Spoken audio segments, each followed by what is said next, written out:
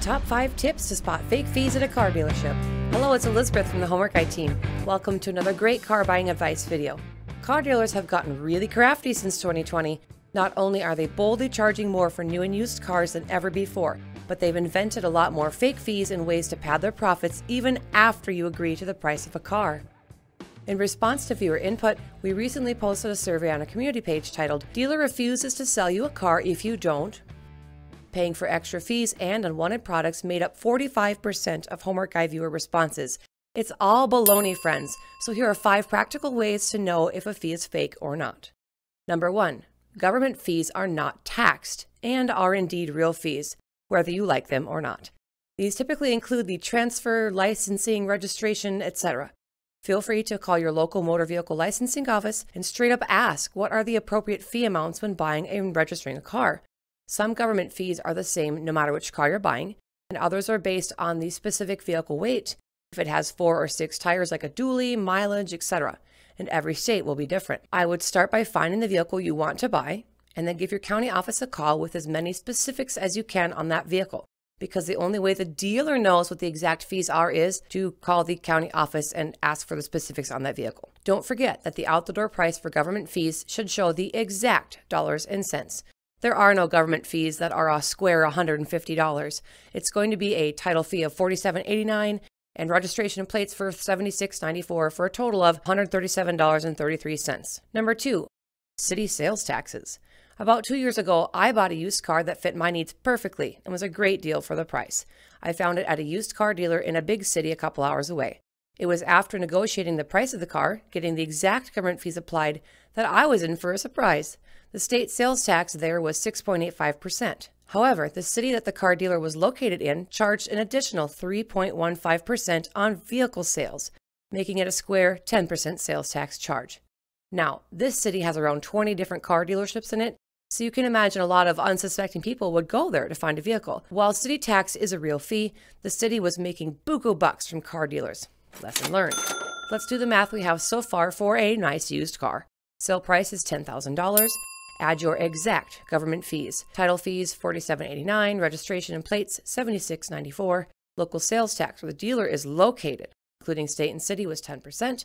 Now we're at $11,000. Add in those fees without taxing them, and the total is $11,137.33. That was the easy part, the out-the-door price. Here come the fake fees. Tip number 3, fees you cannot actually put your finger on, meaning, what are you actually being charged for? Where is this located on the vehicle? Nowhere. It's only in the dealer's head because he's trying to double dip. When a dealer buys a used car from a customer on trade-in, it's no mystery that any and all knocks against that used car are deductions that result in a lower trade-in value. We have several videos explaining trade-in values, and if you're interested, there's a link to a playlist above and in the description box below. Don't be fooled and pay for something twice. Some popular double dip fees include dealer prep fees, reconditioning fee, advertising fee, internet fees, inspection fees, administrative fees. Believe me, the dealer has already marked up the price of the car to cover the cost of running a business. So be smart and ask for these fees to be removed. And yes, it is gross to double dip. Number 4, added product fees that you don't want. Again, we've done several videos on the old school tactics like window etching and theft protection that are nothing more than greatly overpriced pieces of junk. But now many dealers are insisting that all their vehicles must be sold with pre-installed add-ons like paint protection, fabric protection, rust proofing, GPS tracking, etc. And they claim you can't take it off. You just need to stand your ground and be ready to walk away. Number 5, taxable fees. All fees that are not government required fees are added taxable fees. It doesn't matter what the fee is called on the car contract, and dealers have come up with some pretty convincing names lately. A calculator will reveal fake fees every time. So our car was priced at 10 grand, but now there's an added procurement fee, $750, out-of-state fee, $375, shipping fee, $1,900, no trade-in fee, $500. Ouch.